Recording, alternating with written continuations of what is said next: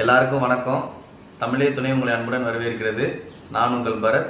இன்னைக்கு நம்ம பார்க்க போற தலைப்பு என்னன்னு பார்த்தீங்கன்னா, ஜிம்ல நம்ம எடுத்துக்கிற சப்ளிமெண்ட்ஸ்னால வரக்கூடிய சைடு எஃபெக்ட்ஸ், பக்க விளைவுகள் என்னன்னு பார்க்க போறோம். வாங்க நம்ம நேரா காணொளிக்குள்ள போயிடலாம். மദ്രാசி நை மதுரவாசி, வீரம் பிறந்த ஊரு. நம்மளோட முன்னோர்களை பொறுத்த வரைக்கும் அவங்களோட வேலையும் சரி, உடல் உழைப்பும் சரி, ரெண்டும் ஒன்று கலந்து இருந்ததுனால அவங்க ரொம்ப நாளுக்கு ஆரோக்கியமா சந்தோஷமா வாழ்ந்தாங்க. ஆனா இப்போ நம்மளோட வேலை வாய்ப்பு எல்லாமே உடலுக்கு சம்பந்தப்பட்டதா இருக்கா அப்படின்னு பாத்தீங்கன்னா ஒரு கேள்விக்குறியா தான் இருக்கு. அதனால நம்ம என்ன பண்ண ஆரம்பிச்சிட்டோம்னா, நம்மளோட உடம்புக்காக தனியா ஒரு ஒர்க் அவுட் பண்றது, ஃபிட்னஸா இருக்கணும் அப்படின்ட்டு நம்ம ஜிம்முக்கு போறது, ஸ்போர்ட்ஸ்க்கு போறது, இந்த மாதிரி நம்ம தனியா கேர் எடுக்க ஆரம்பிச்சிட்டோம். இது நல்ல விஷயம்தான். ஆனா அதே இது ஒரு கட்டத்துக்கு லிமிட் தாண்டும் போது நான் சப்ளிமெண்ட்ஸ் எடுக்கணும், இந்த மாதிரி நான் டேப்லெட்ஸ் எடுக்கணும் அப்படின்றது அது அத்தியாவசியமானதானா, அது உடலுக்கு ஆரோக்கியமானதானான்னு கேட்டால் நம்ம நிறைய பேருக்கு அது நிறைய டவுட் இருக்கு. அதில் வரக்கூடிய சைடு எஃபெக்ட்ஸை நம்ம ஒன் பை ஒன்னாக ரொம்ப டீட்டெயிலாக பார்ப்போம். பெரும்பாலான மக்கள் நம்மளோட ஃபிட்னஸ்க்காக அவங்க எடுத்துக்கிற சப்ளிமெண்ட்ஸ் என்னென்னு பார்த்தீங்கன்னா, ப்ரோட்டீன் பவுடர், எனர்ஜி ட்ரிங்க் தான் அதிக லெவலில் எடுத்துக்கிறாங்க அப்படின்னு சொல்கிறாங்க. அது எதுக்காக எடுத்துக்கிறாங்கன்னா, முதல் விஷயம் அவங்களோட பெர்ஃபார்மன்ஸ் இம்ப்ரூவ்மெண்ட் பண்ணுறதுக்காகவும், ரெண்டாவது வெயிட் லாஸ் பண்ணுறதுக்காகவும், மூணாவது மசில் நல்லா மாசாக கெயினாக தெரியறதுக்காகவும் எடுத்துக்கிறாங்க. இதில் அவங்களுக்கு இது தொடர்ச்சியாக அவங்க ரொம்ப நாளைக்கு எடுத்துக்கிறதுனால அவங்களுக்கு ஏற்படக்கூடிய சைடு எஃபெக்ட்ஸ் என்னன்றது அவங்களுக்கு நிறைய பேருக்கு தெரியாமலே இதை எடுத்துக்கிட்டு இருக்காங்க. அதை நம்ம ரிசர்ச் பேப்பரில் நம்ம ஒன் பை ஒன்னாக பார்ப்போம். பிப்ரவரி 2018 ரிலீஸ் ஆன ஒரு ஆராய்ச்சி முடிவில் என்ன சொல்ல வர்றாங்கன்னா, ஜிம்முக்கு போன மக்கள் தொகையில் 70% பேர் புரோட்டீன் பவுடர் கண்டிப்பாக எடுத்துக்கிறதாகவும், அதில் 7.8% ஆண்கள் 18 இருந்து 39 வயசுக்குள்ள இருக்கிற ஆண்கள் தான் அதிகமான புரோட்டீன் பவுடர் எடுக்கிறதாகவும் சொல்லியிருக்காங்க. இந்த புரோட்டீன் பவுடர்ல எல்லாத்துலேயுமே தடை செய்யப்பட்ட ஸ்டீராய்ட்ஸ் அதிக அளவில் இருக்கிறதாகவும், அது எல்லாமே லேபிள்ல மென்ஷன் பண்ணல அப்படின்றத சொல்லியிருக்காங்க.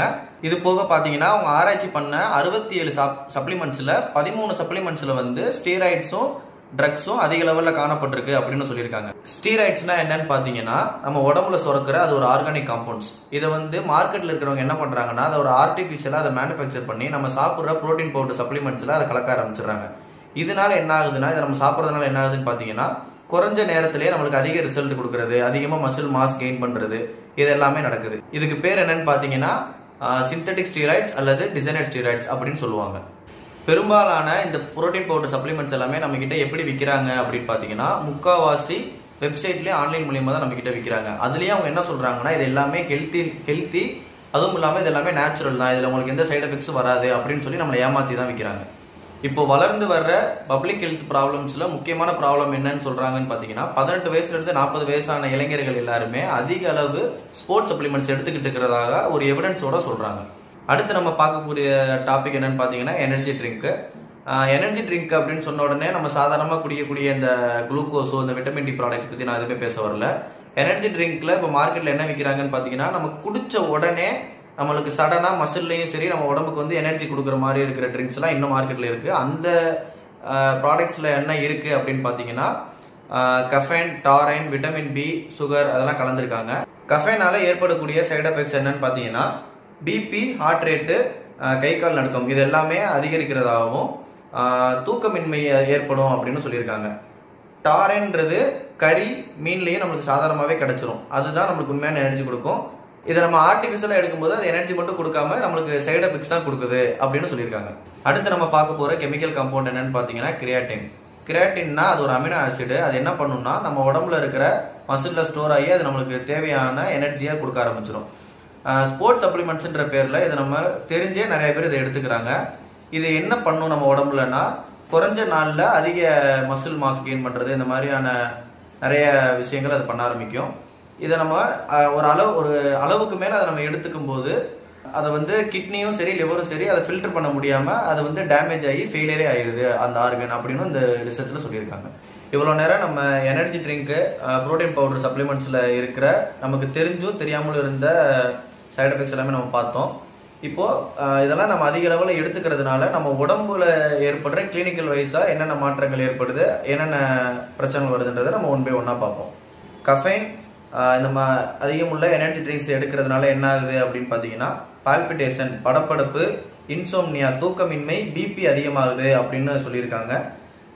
முக்கியமாக யங்ஸ்டர்ஸ் ஸ்டீராய்ட்ஸ் கலந்த அதிகமான சப்ளிமெண்ட்ஸ் எடுத்துக்கிறதுனால என்ன ஆகுதுன்னா, நம்ம உடம்புல இருக்கிற முக்கியமான ஹார்மோன் டெஸ்டோஸ்டிரோன் குறையுது அப்படின்னு சொல்லியிருக்காங்க. அதனால என்ன ஆகுதுன்னா, அவங்களோட உடல் சோர்வு, எதுக்கெடுத்தாலும் எரிச்சல் உருவாகிறது, எதுலேயுமே எல்லாத்துலேயுமே வந்து அவங்க கவன குறைபாடாக இருக்காங்க அப்படின்னு சொல்கிறாங்க. இது போக பார்த்தீங்கன்னா ஹேர் லாஸ் ஏற்படுறது, பரு, லிவர் இன்ஜுரி, கார்டியோவஸ்குலர் ரிஸ்க், இதய நோய் அதிக அளவு ஏற்படுறது, ஆஸ்டியோபோரோசிஸ், எலும்புல இருக்கிற கால்சியம் குறைபாடு ஏற்படுறது, muscle mass and strength, muscle வந்து முன்னாடி அதிகரிச்சும் போக போக மசில் குறையிறதும், கைனகோமஸ்டியா, ஆண்களோட மார்பு வந்து பார்த்தீங்கன்னா இயற்கையை விட அதிக அளவில் வளர்ச்சி ஏற்படுறது, செக்ஸுவல் அண்டு ரீப்ரொடக்ஷன் ஃபங்க்ஷன் இது எல்லாமே குறையுது. இது போக பார்த்தீங்கன்னா ஆண் உறுப்பு வந்து எரெக்ஷன் வந்து கம்மியாகிட்டே வருது அப்படின்னு சொல்லியிருக்காங்க. இது அப்படியே போக போக கடைசியாக குழந்தையின்மை இன்ஃபெர்டிலிட்டியில் முடிஞ்சிருது அப்படின்னு சொல்கிறாங்க.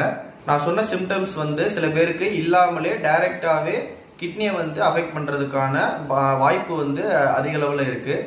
அப்பேற்பட்டவங்களுக்கு வந்து ரீனல் ஃபங்க்ஷன் டெஸ்ட்னு கூடிய கிட்னியை வந்து நம்ம பிளட் டெஸ்ட் எடுத்து பார்த்தோம் அப்படின்னா அவங்களுக்கு கிரியாட்டின், யூரியா வந்து அதிக அளவில் காணப்படும் அப்படின்னு சொல்லியிருக்காங்க.